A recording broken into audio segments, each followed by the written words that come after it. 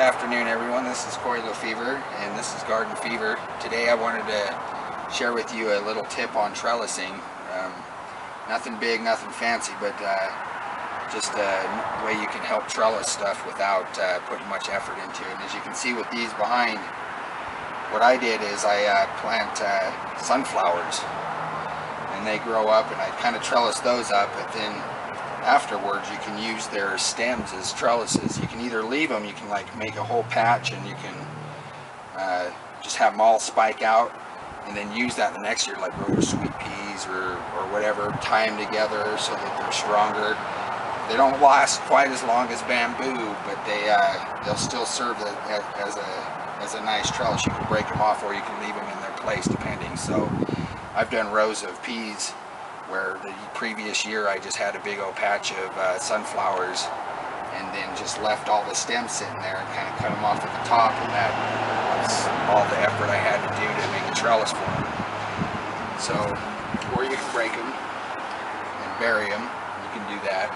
Like I said, they're not quite as strong as bamboo, but they'll work for a year. If you're lucky, 2 years, but probably just a year. But anyway, I just wanted to share you kind of a tip on how to make a pretty easy trellis without putting much energy into it. This is Gardenfever signing out. Alright everyone, this is the idea number 2. And my idea is to line your garden bed like a fence with bunching onions.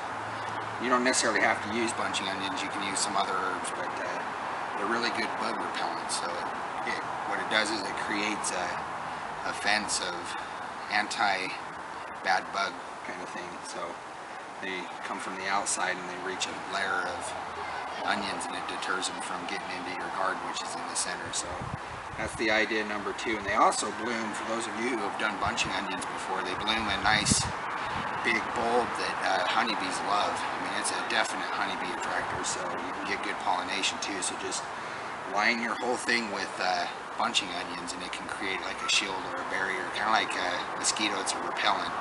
Obviously isn't going to do all of it, like some bugs will get through, but it's kind of a deterrent, and it'll be just one other measure that you can take for your garden to keep it bug free, bad bug free, let the beneficial bugs in. But that's idea number 2. Alright everybody, this is the third idea for this video clip, and that's these cement blocks here. Find the ones with holes in them. You can border off a certain area or border off your bed, and then you have like little sections that you can plant herbs or garlic chives, even those bunching onions, or you can do like a flower arrangement, whatever you prefer to do.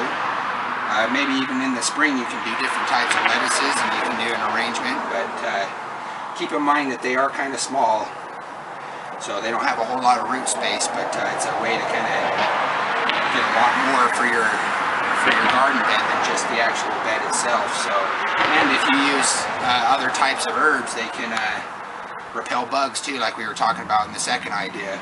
Like right here I got some white mountain yarrow, we've got some lemon balm, and I've got some horehound over there and whatnot, and eventually I'll fill it all up and maybe I'll give you an update later or another video. But and I also encourage you to get the largest one so there's more root space.